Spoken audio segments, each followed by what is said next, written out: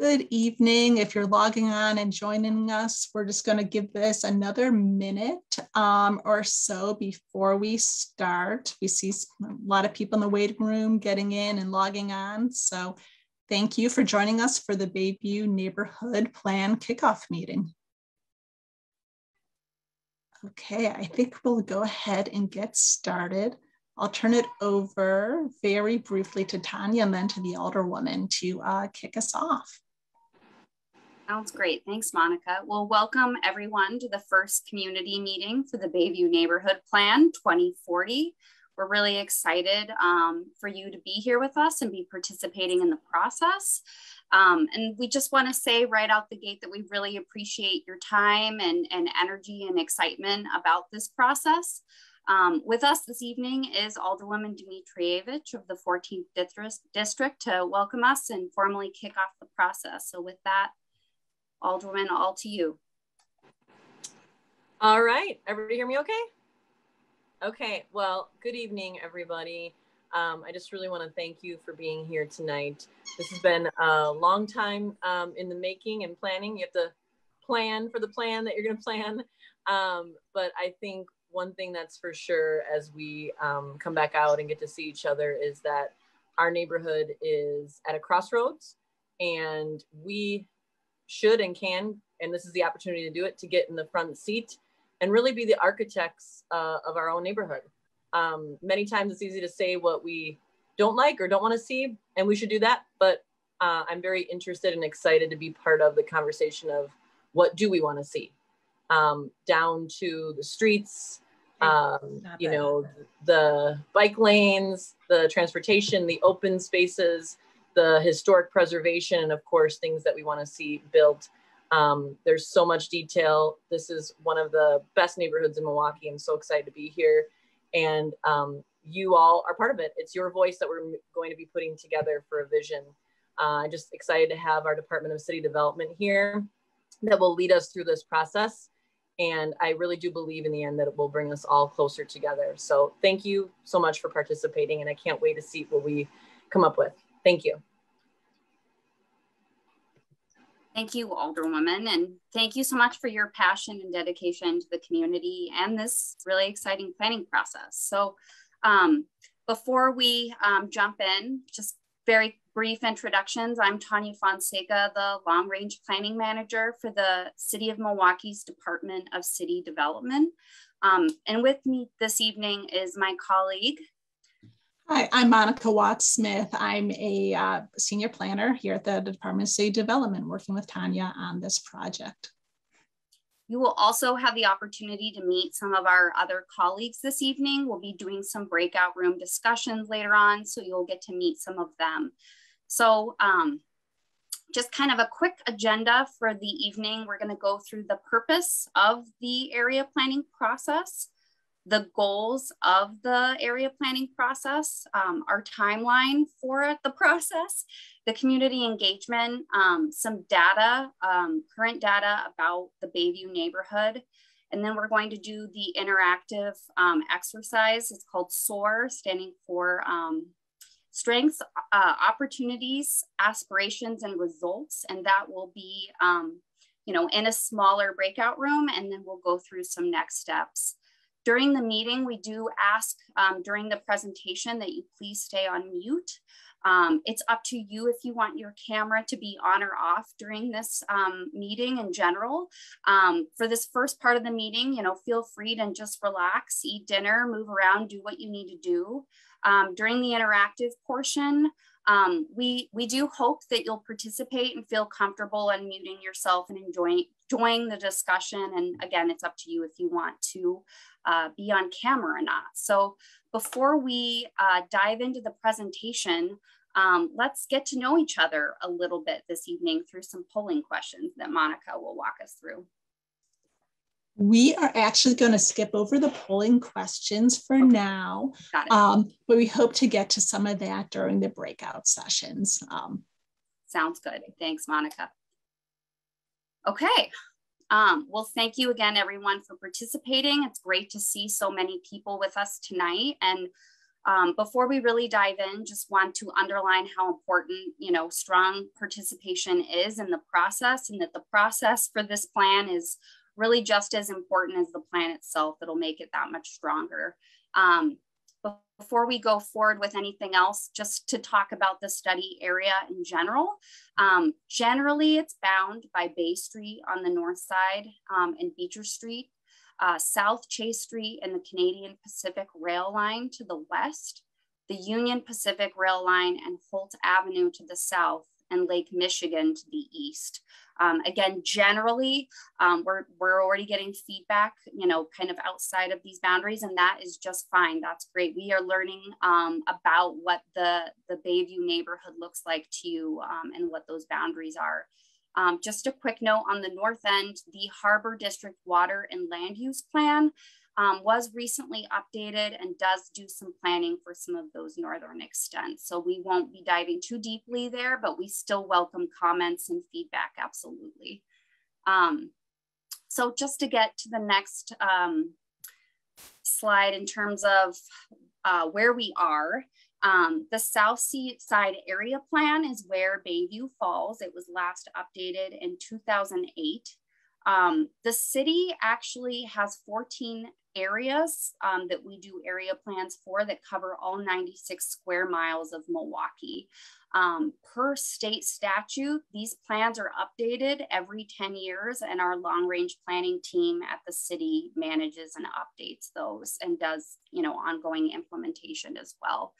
The comprehensive plan in general is holistic in nature and lays out a roadmap for the next 20 years with the strong vision, goals, and short, medium, and long-term proactive recommendations that guide physical, social, economic development, and land use regulations. And each plan is customized, based on community needs. The plan itself will be used by all of us here tonight, various city departments, but also other agencies, organizations, and community members in implementation. It's all of our plan. Again, we really appreciate your time and willingness to participate, and you'll learn more about that throughout the evening about how to stay engaged. So with that, Monica can take things from there. Thank you. I'm going to go over a few of the draft study goals, and we really appreciate having your feedback on these. One of the main purposes of a study is to engage the neighborhood in a discussion around different development scenarios for different areas in Bayview. For example, along Kinnickinnic or Chase Avenue. This includes discussions about where new development and redevelopment is appropriate and what it should look like. So we can arrive at a little more consensus about what can sometimes be a controversial topic. We're also looking to identify and look at larger sites and envisioning the best use. For example, there's the Army Reserve site. This is a city-owned site that's north of Beulah-Brinton, between Bay and Logan.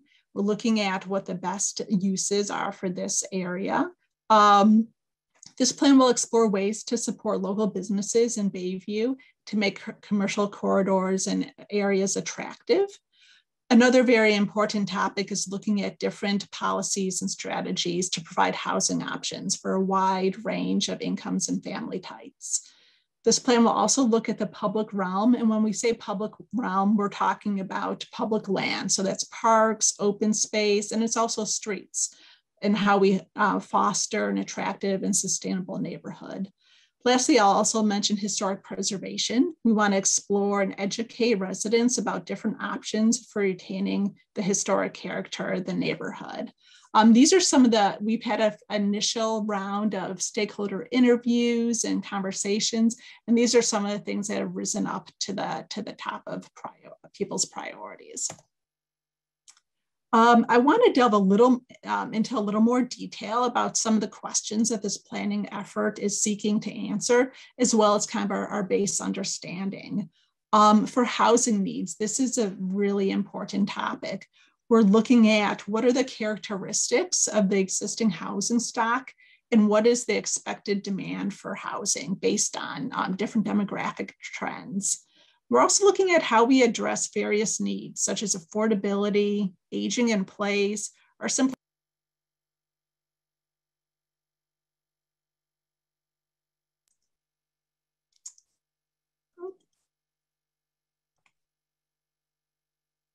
hello, sorry there, I was muted for a moment. Please let me know if I need to go back on this slide. Also,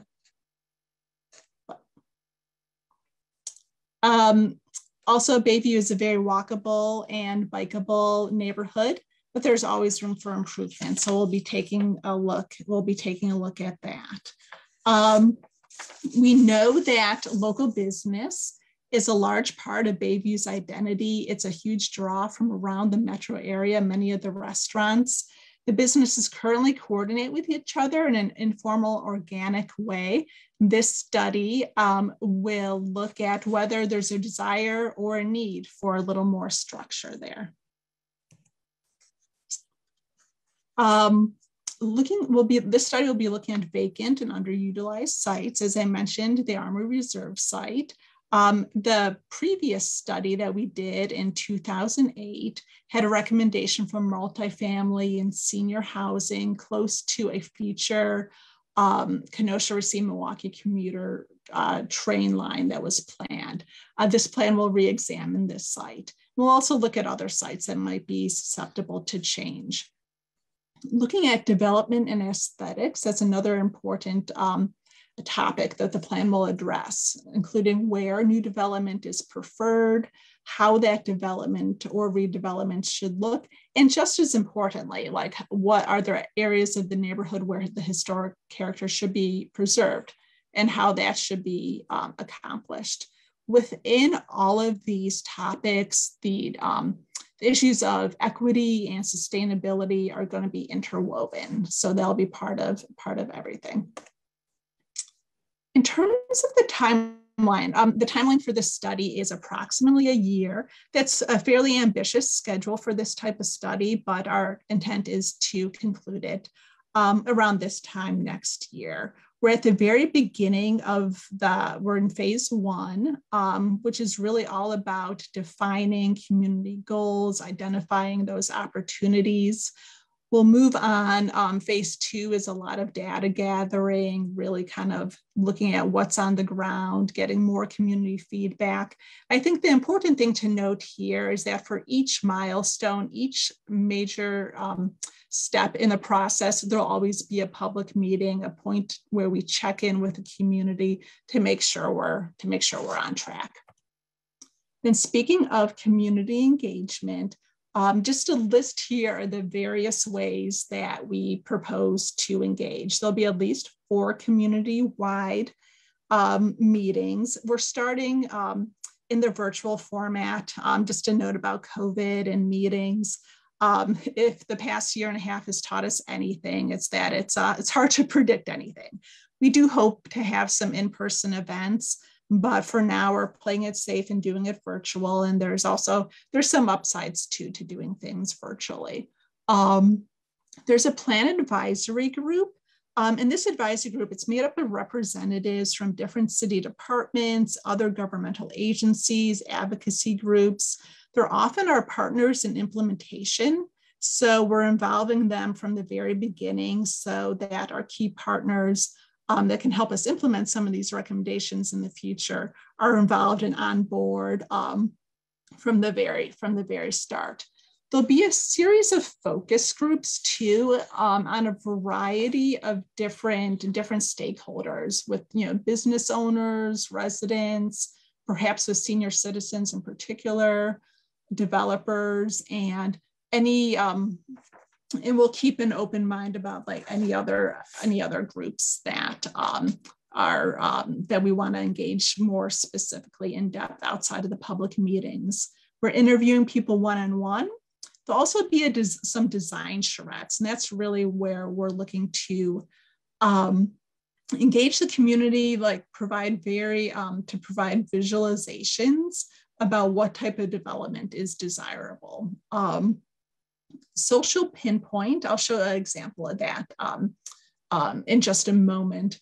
But we are using an online platform, which some of you may have already tried out, to really kind of bolster our online presence, especially while a lot of things are virtual. We've attended some neighborhood events. We were at the South Shore Farmers Market a couple weeks ago, and we hope to do future ones as well. And last but not least, we've been coordinating with the Bayview Neighborhood Association to really help with the outreach. So we really appreciate their partnership in this. As I mentioned, Social Pinpoint it's an online engagement forum. It's great, again, to do things virtual during COVID, but another benefit is that I know sometimes attending meetings can be very difficult. So what we, just with busy schedules, the benefit of this is that someone can log in online and just provide feedback whenever it's convenient for them. This is just a snapshot of a mapping exercise that's on there currently. Hopefully some of you have been able to check it out already. But we're getting some great feedback where people can post what they love about their neighborhood, things that need improvement, questions, suggestions. And you can see what other people are saying too. So check it out. We are already receiving some fantastic feedback, and this will be up for a while so people can continue to add to it. For urban design, we are hiring a consultant, as I mentioned, providing visualizations and different renderings about different development scenarios, about what's the appropriate building heights, building size, density, style, all those different factors. We'll be creating images so people really know exactly what we're talking about. So we're in the process of hiring that consultant. And we hope we'll have a number of design charrettes around that. And just, for example, we're just getting started with this study, but some of the things that we've heard are that Kinnickinnic, it's the main street of the community, but perhaps there's ways that it could be improved. Where does the development belong, along that corridor? Are there specific places that are more appropriate or less appropriate? The Army Reserve site, which we mentioned a couple of times, and then Chase Avenue. It's a very auto-oriented corridor with a lot of parking lots towards the front. I'm sure there's ways to improve upon it. So we look forward to exploring those possibilities. Just a little bit of a data snapshot. We'll be getting into more data heavy stuff probably at the second meeting, but just to give an idea about Bayview from a numbers perspective.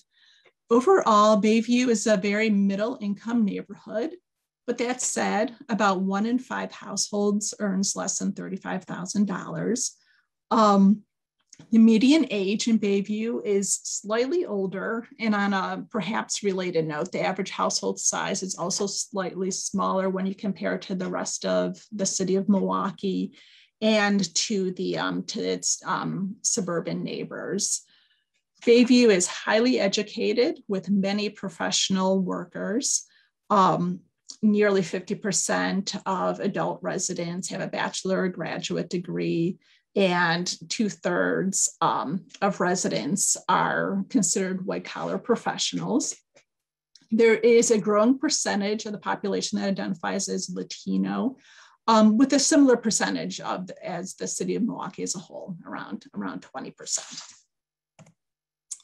Housing, a very important topic that I'm sure everyone is interested in exploring more. The median listing price currently is about $274,000 with a wide range from $172,000 to over $700,000. Home prices and assessments have been going up.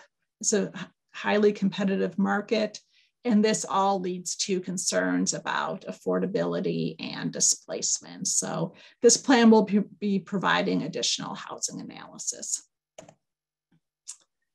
So that is kind of a brief rundown of kind of the, what this study is about and what we're hoping to accomplish.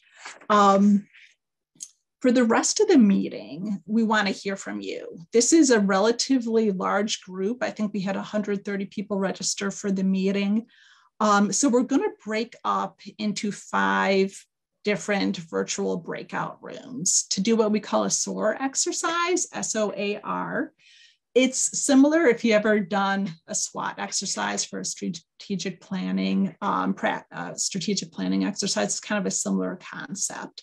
But so it looks at strengths. So you'll be in a room with other fellow residents. There'll be a member of the planning team to help facilitate this discussion, and every room is going to be the same, covering the same information. So we'll be looking at strengths. What are the neighborhood assets? What do you like? What do you like most about the neighborhood? What are you most proud of when you think of Bayview? Also, opportunities. Where's the room for improvement?